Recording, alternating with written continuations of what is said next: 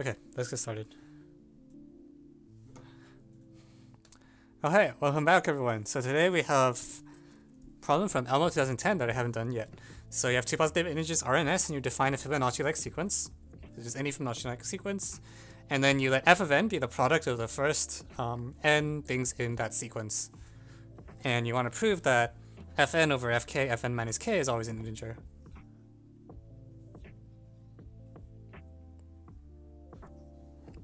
I'm sorry for your loss of hair for Andrew and... Okay, so what do I do? First of all, how is this result even true? I actually don't believe the result when I first see it. So... Name reveal WTF. Oh,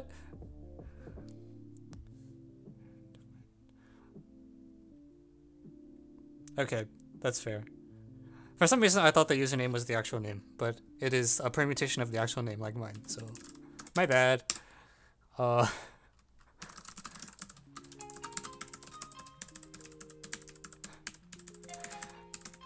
First, I'm just amazed the result was actually true. So let me compute a few times, because I'm really surprised by this. So A1 is like art, and then A2 is like...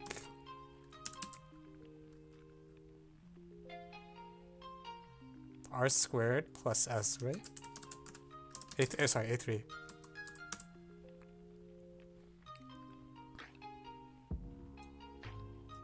Wait, how's this result true? Like, if I look at F3 over F1, F2, is that... that's not an integer, right?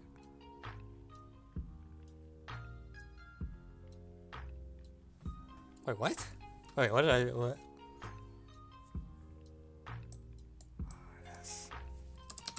So, wait, did I miscompute? Oh, sorry. Okay, never mind.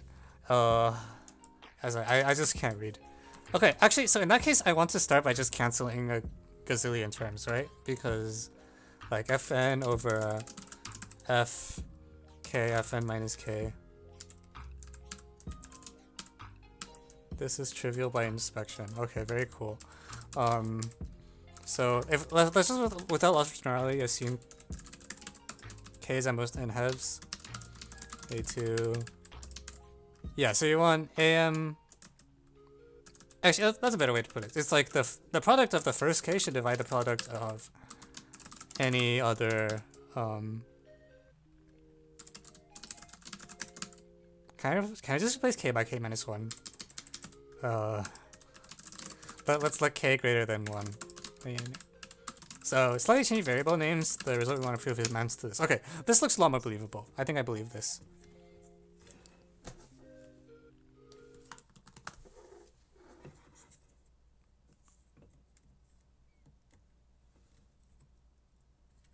And then you induct on n. Why is A0 there? Oh, good point. A0 should not be there. Oh, fine. Okay.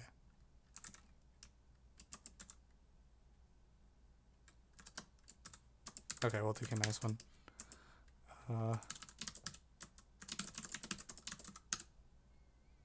AI divides AKI. Wait, really?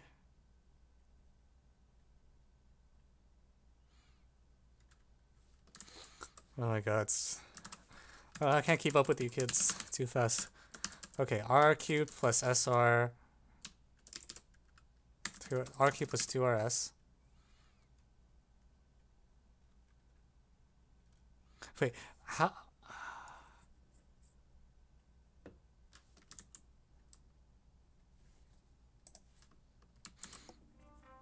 Wait.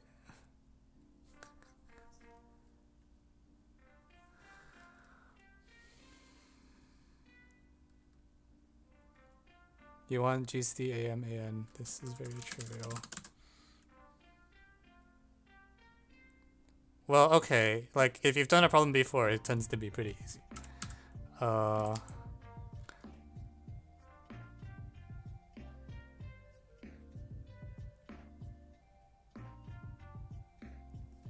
I'm just confused.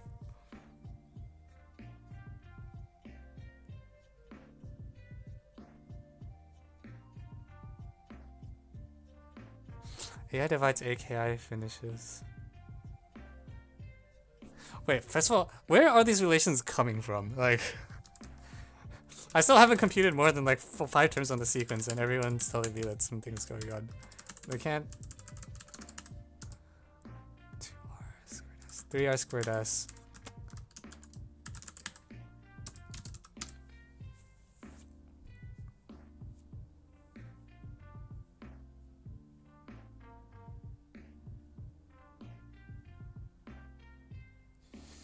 God, I can't keep up with Twitch chat. Okay.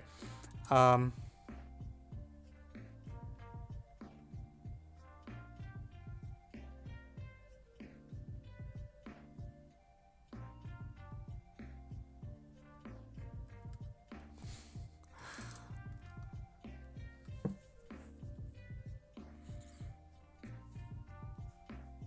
my god.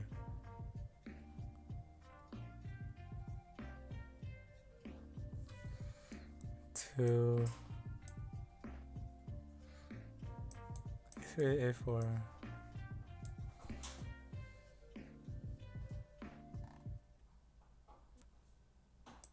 So, it is okay. I think the following is true. So the claim that I'm getting is the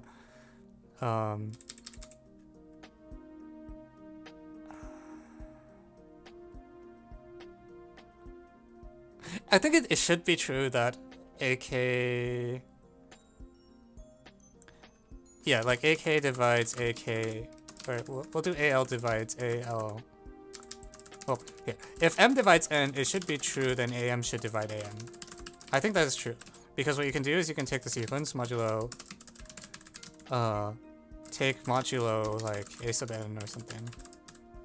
Right, so it's like A0 is 0, then A0 is congruent to AN, equals 0 mod AN, and then that will carry through.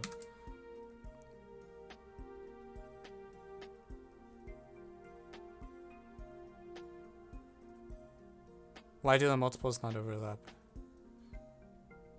I'm so confused. What is the lemma? Oh my god. I can't keep up. Alright, I'm just gonna ignore the chat. Oh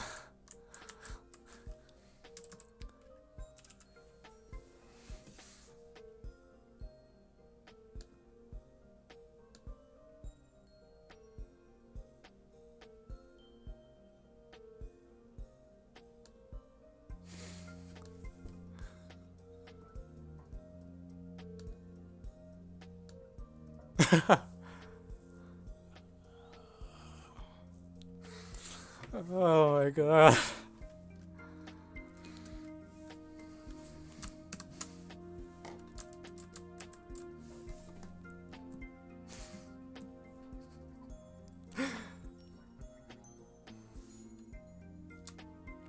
I would like to put up some appropriate background music.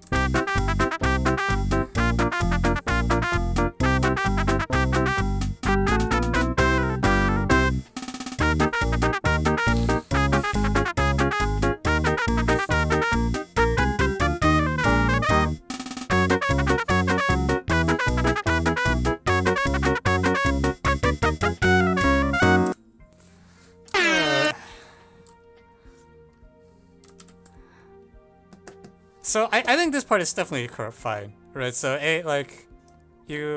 oh sorry, I meant to take modulo AM.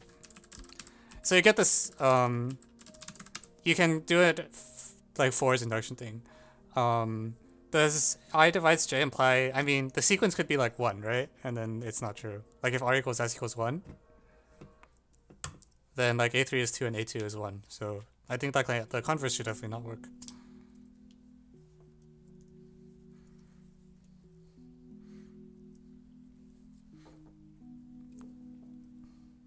Or yeah, R equals 1, S equals 0.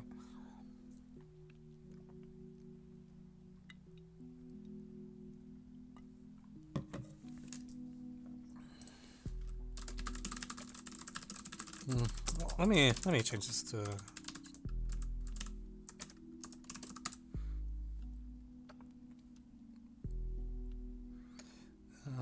okay. So what do I make of that? Like 5, 6, 7. I think 5, 6, 7 is a good example to look at actually, because that's the one where we ran into trouble.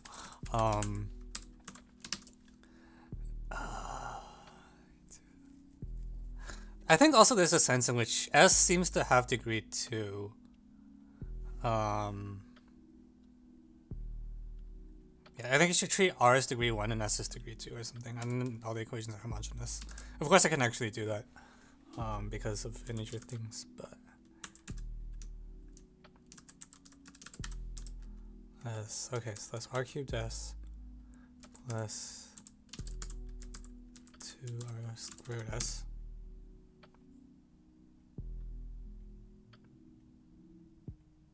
I think I made a computation error. This one is not correct, right? 3R squared. Yeah, this should be this is 1S squared, not 2S squared. Because otherwise it doesn't even match Fibonacci. So I have an extra R squared S.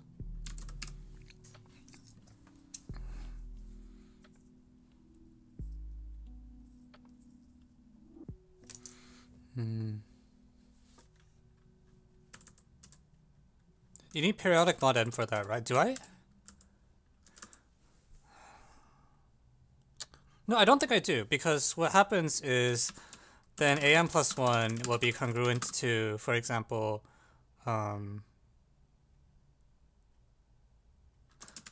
well, sorry, let like t equals am plus 1, then am plus 2 is congruent to ta2, for I think, mod a sub n, I believe is what happens.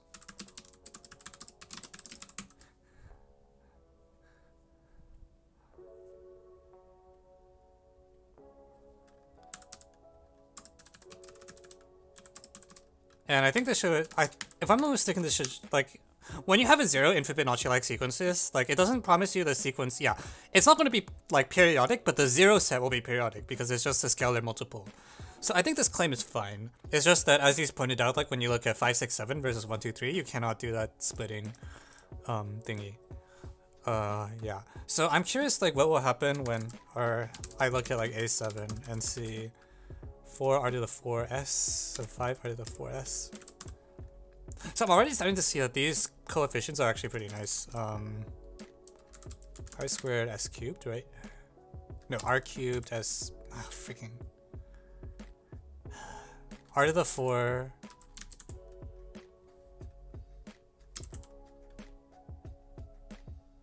Three plus 3 is 6. And then plus s to the 4.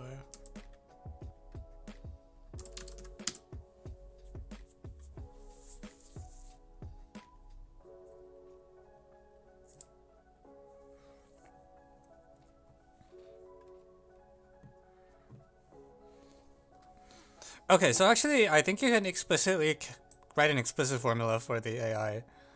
But what was I interested in? Is it true that A2, A3 divides A6? That does seem to be true. Right. So we wanted something like, if I assume GCD RS is 1, is that good enough to get you a GCD type claim? I have a lot. Those forms if you want one. Yeah, but I mean, when you look at this, I think I know what this is, right? Like this coefficient is always 1. This coefficient is like, and this coefficient is the, like, thing choose 2, 2 choose 2, 3 choose 2, 4 choose 2, and the next one will probably be like choose 3. So you can kind of see Pascal's triangle in here, but that might be more than what we need. On the other hand, yeah, I agree. Maybe how can you just assume GCD? Oh, wait, maybe we can't. Sorry, no, you can't just do that. Well, you sort of can actually. Actually, no, that's not clear. Sorry. Be like that. Yeah. No, we can't. Yeah.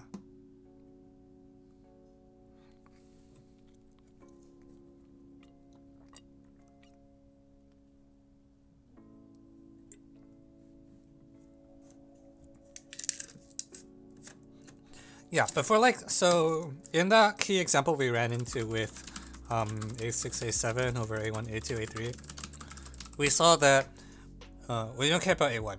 This A2, A3 actually divides A6. Like both these two numbers divide a6. So that's sort of what we want to go after.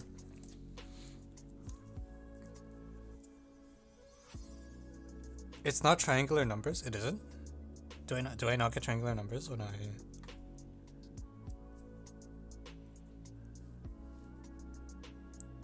It should be right. Pascal's triangle but drunk. Oh, sorry, I dropped a coefficient of s squared. Also, this should be s cubed. I'm so bad at this. Oh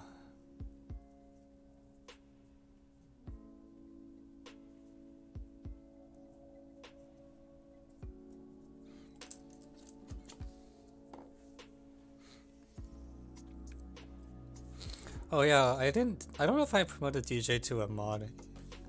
Yeah, I think they are, but just by induction. Like the way they're being constructed is like it sort of is it. It's just not clear to me that those closed forms are like usable.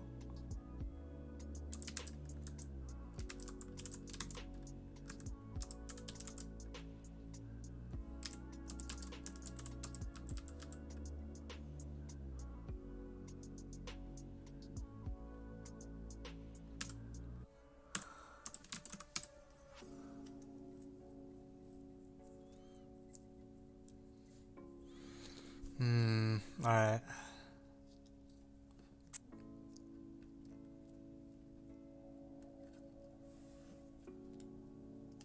I don't know if you know. I've not really Q binomials. It seems like, yeah, I think that's beyond what I know.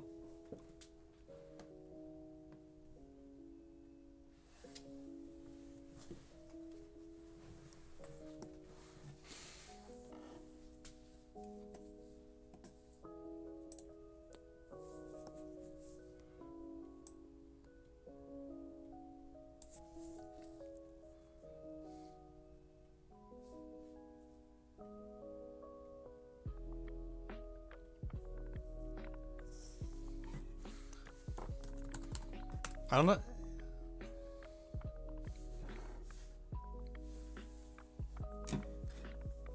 Yeah, it's actually written. Yeah, so I need A2, A3 to divide A6. Like, I know A2 divides A6. Can I not?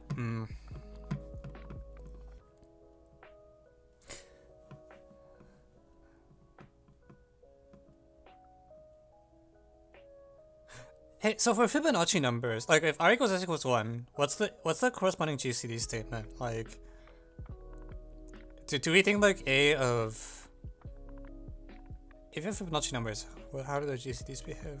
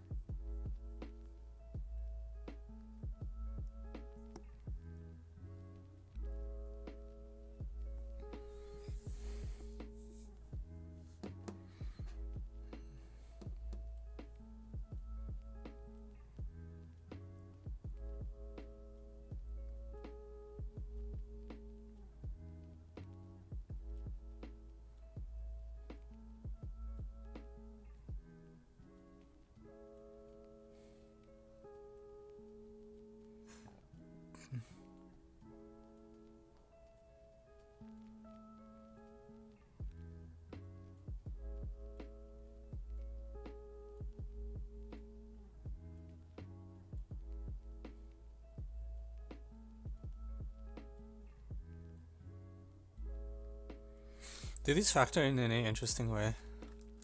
So this one is like r times r squared plus 2.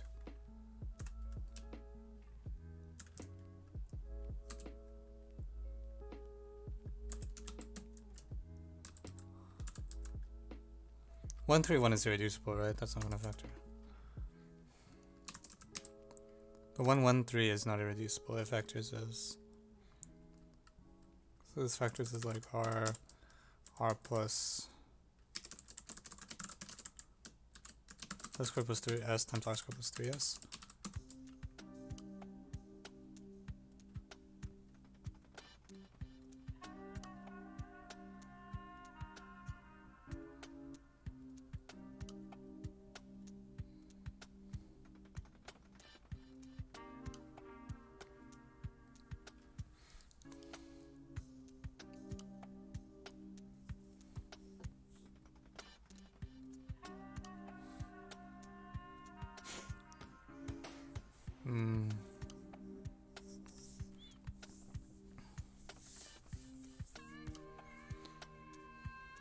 Yeah, the other thing we could do is try to quote algebraic number theory magic. Like, you have it's like alpha to the n.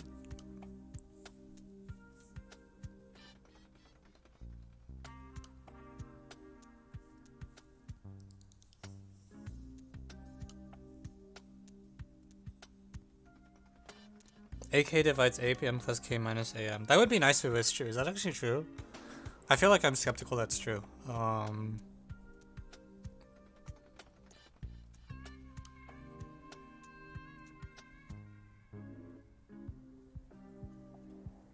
don't think that's gonna be true though. Like, if I look mod A3 for example, mod A3 where r squared equals minus s, like this is 1 and this is something that's probably not 1. So it's it won't work in that situation either.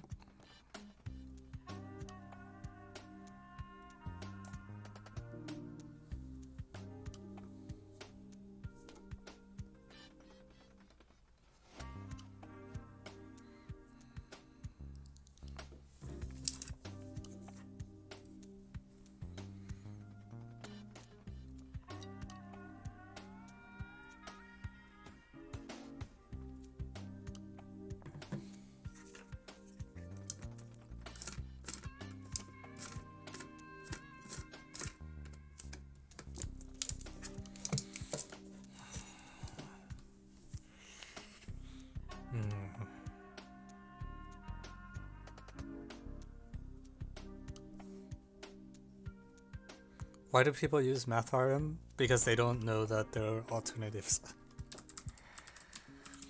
So I'm trying to think of like, the highbrow thing I can try to do is say, there's sort of two classes of sequence I care about.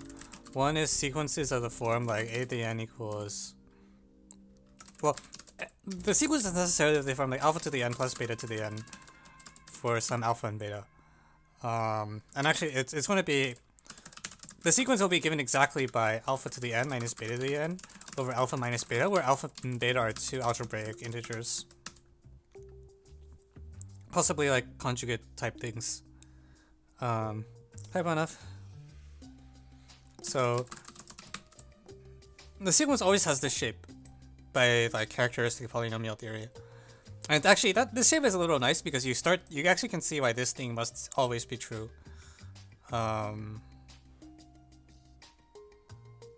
Actually, hang on. Yeah, so this follows from difference of powers. The quotient is in algebraic integers, hence integer. Yeah, quotient is a rational algebraic integer, hence it's an integer.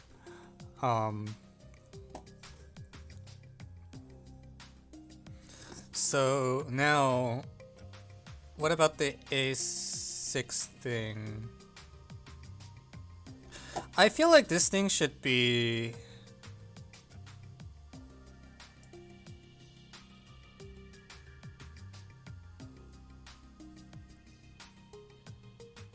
Wait, I think maybe you can just nuke the problem.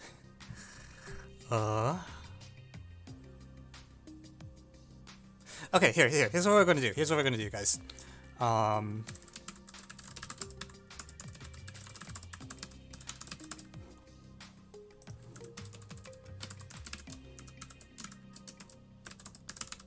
So we're gonna write this thing, and again, as a reminder, the thing we wanted to prove was this. So we're gonna write an is alpha to the n minus b to the n over alpha minus beta, where alpha and beta are algebraic integers. So the statement you want to prove then boils down to you want something like the following statement. You need to show.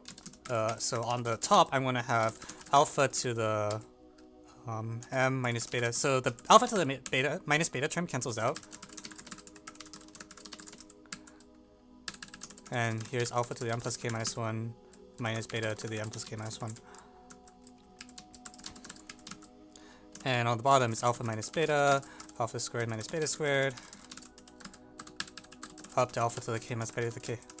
And my goal, I believe, what's going to happen is that, oh frick.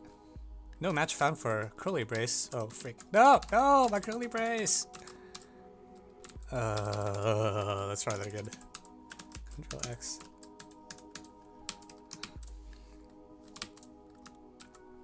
So I believe this will be some integer coefficient polynomial in alpha and beta because it's symmetric. That will imply well, it's a rational number a priori, but I'm going to simplify it so that it's a polynomial in alpha and beta. And when I do that, it will be like a algebraic integer as well. And rational algebraic integers are integers, so that will solve the problem. So claim we get a divisibility. Claim we get a divisibility as polynomials in alpha and beta.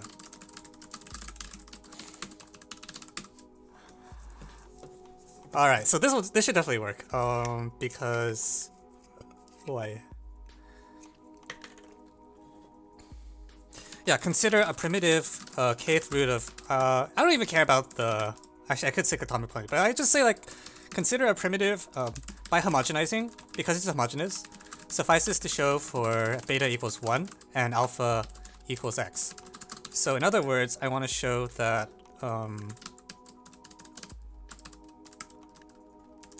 yeah, so I can basically replace every beta here with 1.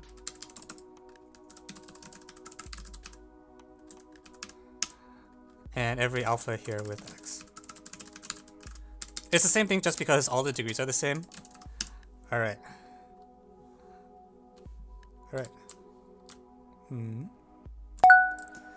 Alright, and now if zeta is a kth root of unity, well, let's just say dth root mth root of unity, it appears at least as many times, let's say primitive,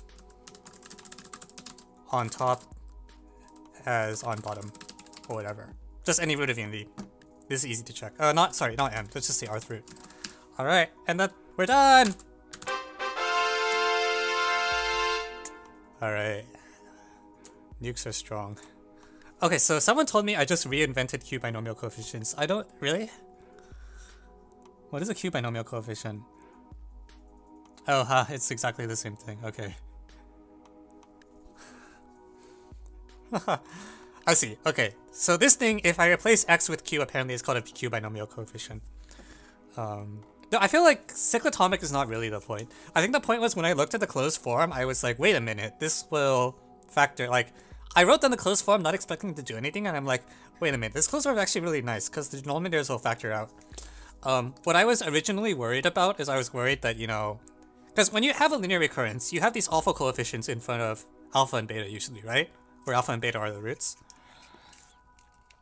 And I was expecting it to be bad, but then I realized that the coefficient here is just, it's the same for both alpha and beta.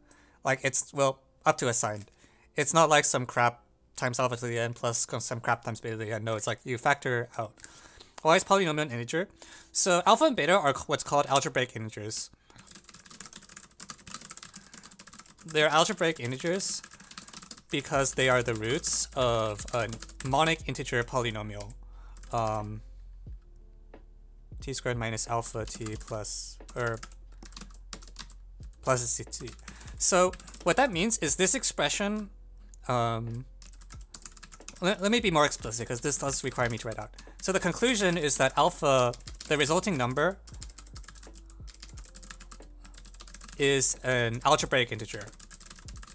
I agree, symmetric would work, but I think it's more conceptual for me to say this is the conclusion. The resulting number is an algebraic integer. Oh, is it minus s? Yeah, minus s. Because it's the sum of products of algebraic integers. However, a priori, the ratio is also a rational number because it's the quotient of two integers. And it's a fact, it follows from the rational root theorem that if you have an algebraic integer that's also a rational number, then it is an integer in the sense we're used to. So like alpha minus beta won't be an integer, as you said, but it will also not even be rational. The claim is that because it's a rational and algebraic integer, we get integer. But also it would suffice to notice that it's symmetric in alpha and beta. That's also fine. Like you just say, look, it's symmetric. So by like symmetric polynomial theory, it's some polynomial in R and S.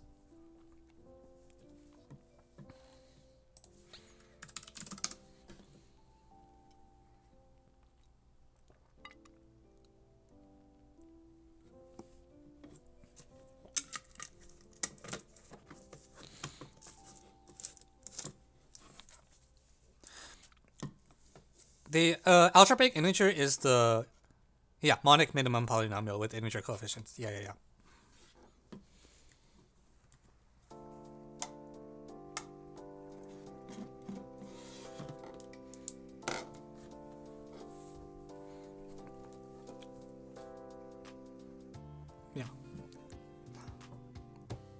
It's quite nice. Yeah, it's sort of like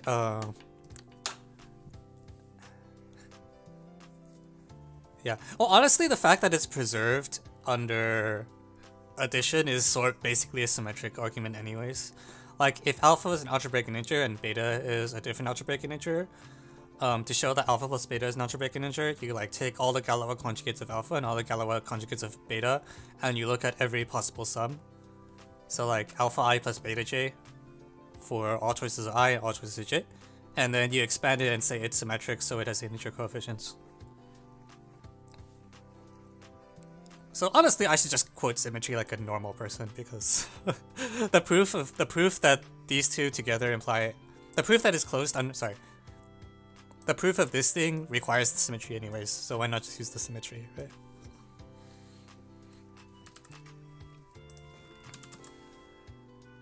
Okay, well, we're adding this in.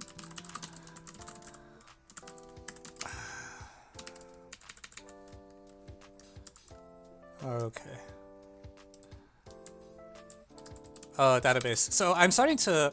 It used to be like I would do all the write-ups offline when later on my own time, and I realized I was procrastinating, like...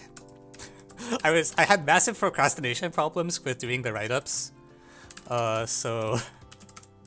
Now I'm just doing them during the stream because... The other thing is it's good for me to make sure my solution's correct because... there's a lot of times where I'm like writing it up, and as I'm writing it up, I'm like, you screwed something up in stream, and then it's too late to fix it. So yeah, I agree this feels like a good int poly problem though. That is true. Okay, so let's copy in the stuff.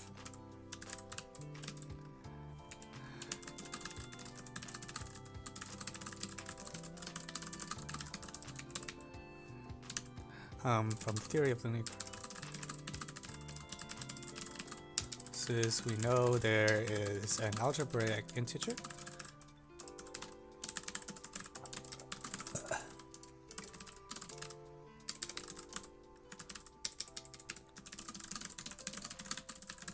I need to handle alpha equals beta. Oh crap. Does that happen?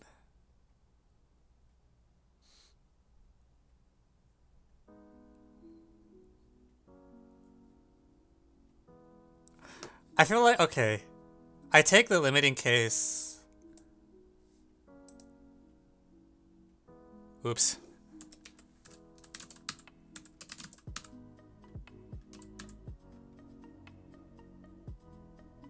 No, the closed form, if alpha equals beta, what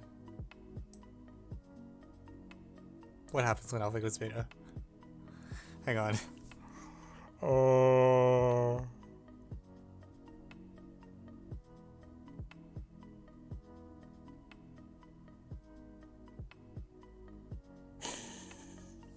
Oh crap.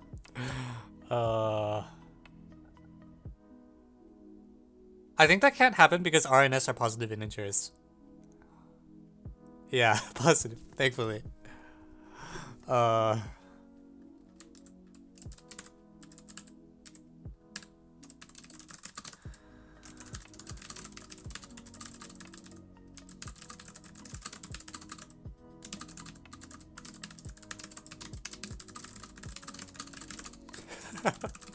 Cop out!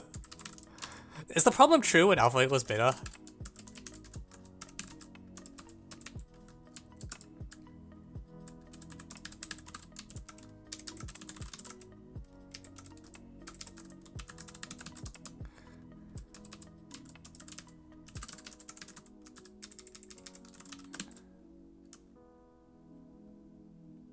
Wow, I didn't know my autocomplete had gotten that smart.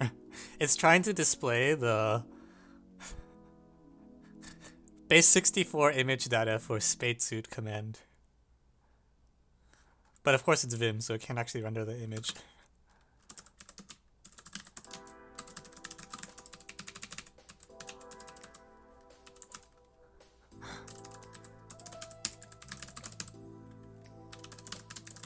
Wait, I'm not cleaning.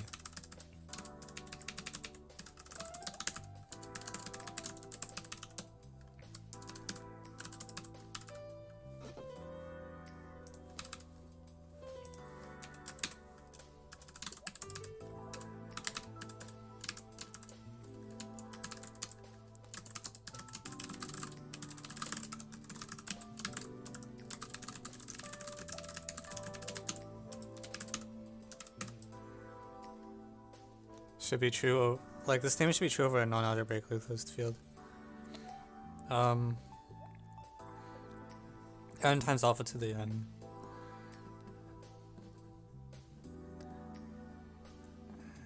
Yeah, it looks like it's just n g squared. What was the other problem remaining? I forget, I'll have to double check. I think it's the one about spies, if I remember right.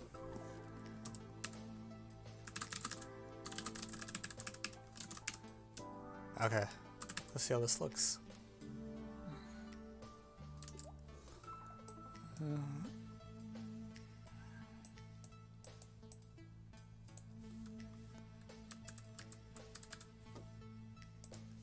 This shouldn't say by homogeneous, this should be since this is homogeneous.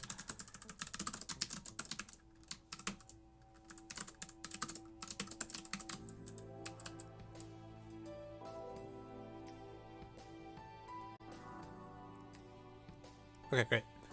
Oh, very nice. More algebraic number theory.